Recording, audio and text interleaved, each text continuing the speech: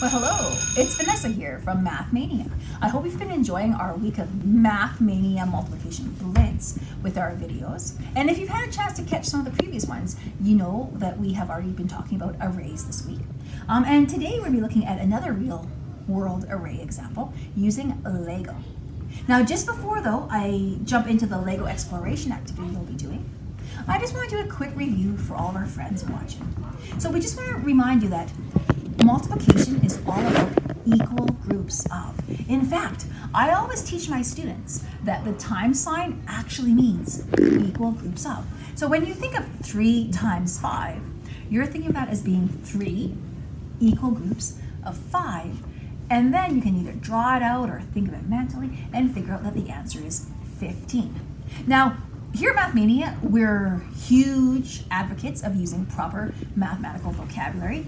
And in fact, children love to learn new words and love to learn specific words. So we always talk to them about the numbers that you multiply are called the factors.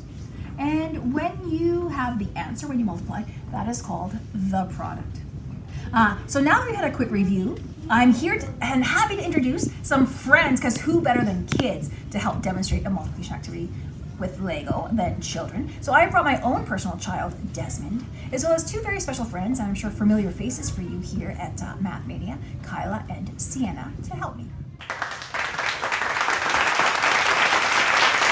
All right, so here we got our friends ready to help us. And so what we're going to be doing is using the Lego pieces as arrays. And so what we'll be doing is we'll be counting the dots on the Lego, the number down, times the number across, to help us figure out how many there are all together.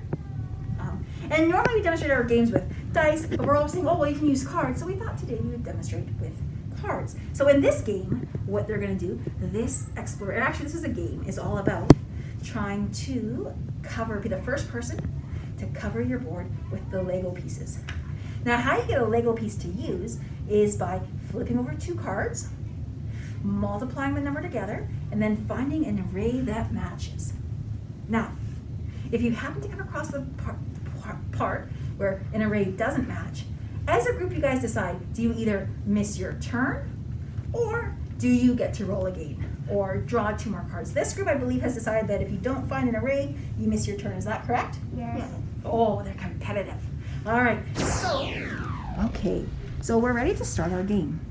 To prepare for it, we have the students help us kind of organize their Lego from their arrays from least to some of the greater ones, so it would be easier for them to kind of know which area to search for the different arrays. As well, we also noticed when we were sorting them, there aren't really any arrays that have a lot of 5s in them, or 7s in them, or 9s. So we kind of pulled out those cards just to increase the chances of them actually getting cards that would match arrays that we have here for our Lego pieces today.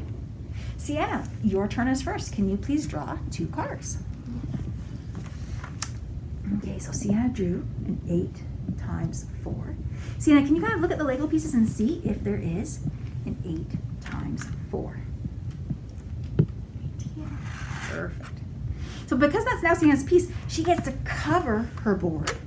And the object of this game is to be the first player to get enough arrays to fill your Lego board, or perhaps if you only have 10 minutes to play, whoever has the greatest area covered at the end of the 10 minutes. Okay, so Sienna, can you please tell us the multiplication sentence for 8 times 4 and what the product would be?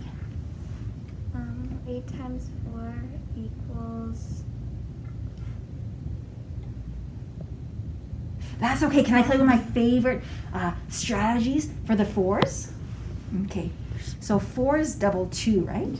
So when you times, I'm sure you know this one, when you times a number by 2, you take the other number, you take the other factor, and you would double it. So for example, 2 times 5 is the same as 5 plus 5.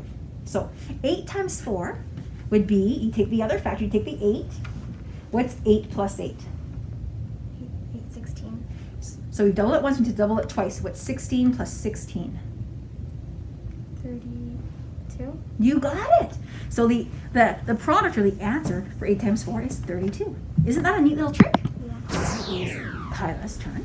Kyla, can you please draw 2 cards? And What did you get? What are your factors? 1 and 2. Okay, so can you find an array, a piece of Lego, to match the array of 1 times 2? All right, and what is the product for 1 times 2? 1 times 2 is 2.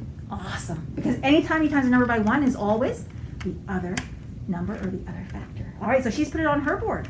Okay, and last but not least, for round 1, we've got Desmond. Desmond, can you please draw 2 cards?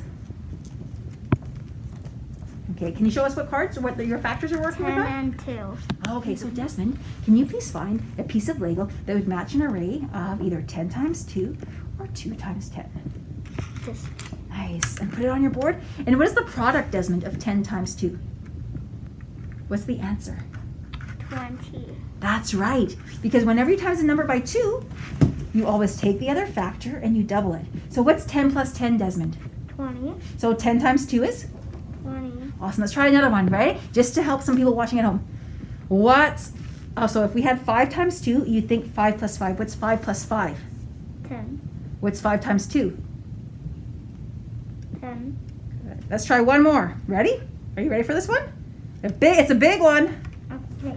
All right. What is 50 times 2? Think what's 50 plus 50? 100. You got it! Woo! Okay. All right, so here now you can see our time is up. No one has quite filled their entire board. However, you can look at the different area surfaces covered on their board and kind of looking here. Oh my goodness, the way they've arranged theirs is kind of tricky to tell. But I would have to say it looks like Sienna has covered the greatest area with her arrays, so she would be the winner. But really, we all win when we use Lego to learn about math. Wouldn't you agree? Awesome. Okay, so here we are going to show you a Lego exploration activity you can do to help your child or student grasp a better understanding of arrays. We're going to use Lego, which you might have at home or in your classroom. And what's going to happen is they're going to roll 2 dice. So here I got a 2 times 4, and I'm looking and I'm seeing that there's a piece here that would match. So what I'm going to do is I'm going to be taking a marker, and I am going to be writing 2 times 4 equals, and so I'm going to put my piece of Lego to match the array. So 2, so the number of rows that go down, and then 4 across, 1, 2, 3, 4, and I know that 4 plus 4 is 8, so I'll write my product there. This is now a piece I get to keep. You guys can decide, are you doing it for, say 10 rolls each? Are you doing it for 10 minutes? However long you want to do it for. But at the end of the game, what's kind of fun about this is you get to take all the Lego pieces that you used and you get to build something out of it. All right, so here's Desmond taking his turn. Desmond rolled a 2 times 4. Desmond, can you find a piece of Lego that matches that array? Perfect, you got it. And can you write the equation for us? So can you write 2 times 4?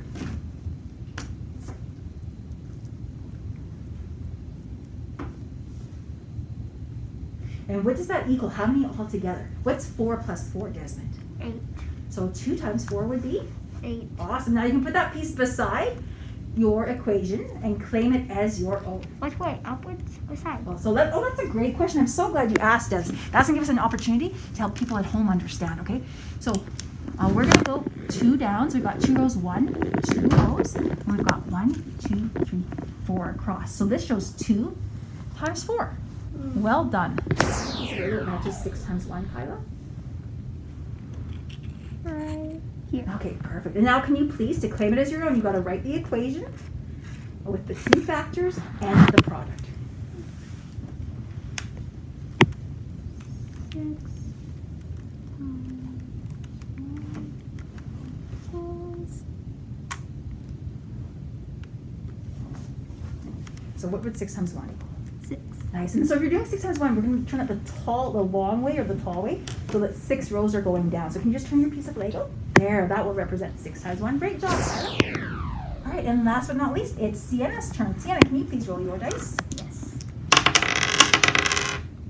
Okay, 3 times 2. So Sienna, can you find a 3 times 2 array? Yeah. Okay, perfect. And to claim it as your own, you've got to write the equation, including the product.